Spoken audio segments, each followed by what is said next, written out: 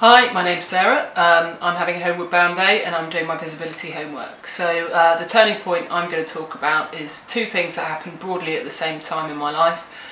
One was having children. I became a parent, and then around about that time about 2/3 of the coral on the Great Barrier Reef bleached. And I'm a reef scientist, and that's something that I hold really dear to my heart, and so that had quite a big effect on me. I felt like I really wanted to act for the environment, but at the same time I felt completely impotent to do so, insofar as I was in the early stages of parenthood, and most people who've had children would know that really those first few years when you've got young children, it's about survival. And so I'm an academic, and working in academia, it can seem like quite an egotistical career in the sense that your personal worth as a researcher, it really boils down to one or two things. How much money you can bring in terms of research grants, and also what prestigious papers you can write in different journal publications.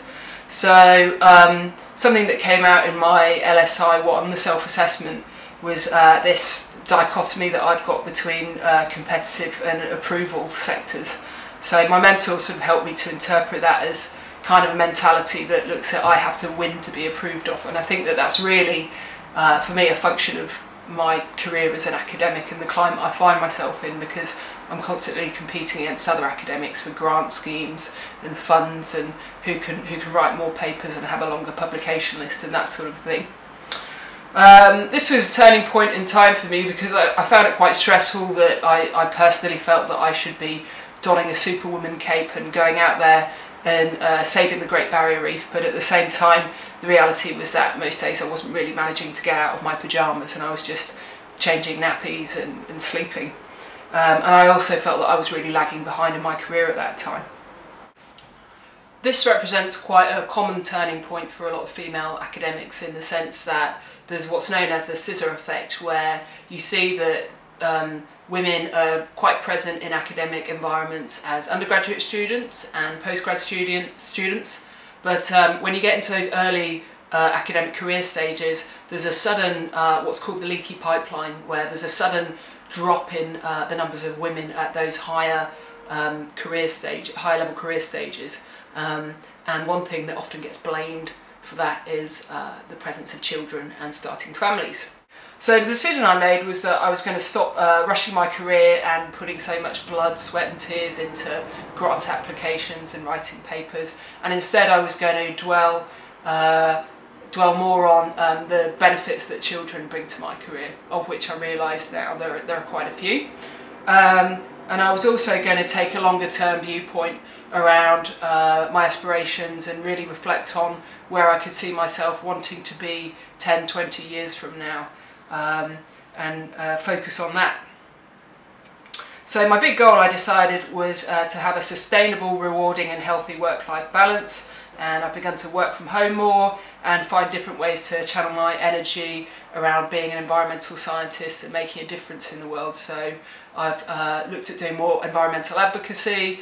I do quite a lot of speaking on behalf of the Australian Coral Reef Society, writing submissions and media articles. I also helped to set up something called the WICG network, which is the Women in Coastal Geoscience and Engineering network. It's been we launched it the day that my second son was born, and it's now got something like 350 international members working.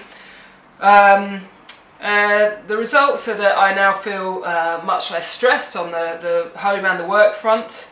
I've stopped sort of pursuing publications and grants so vigorously, but funnily enough, now that I've stopped pursuing them so much, they've started coming to me, so that's been quite a nice outcome.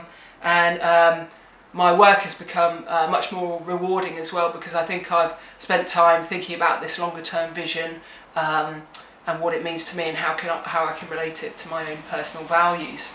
So some of the aspirational insights that have come out of my story would be that taking a longer term view has really helped me to oversee some of the immediate preoccupations that I encounter on a day-to-day basis, and it's given me a really clear vision of something to aim for.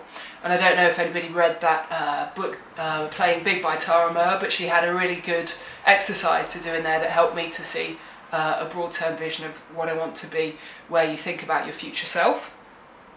And the other insight I've sort of reflect on is that aligning my career decisions against my own personal values has been something that's really resonated for me and made me get a lot more personal satisfaction out of the things that I've chosen to pursue in my career.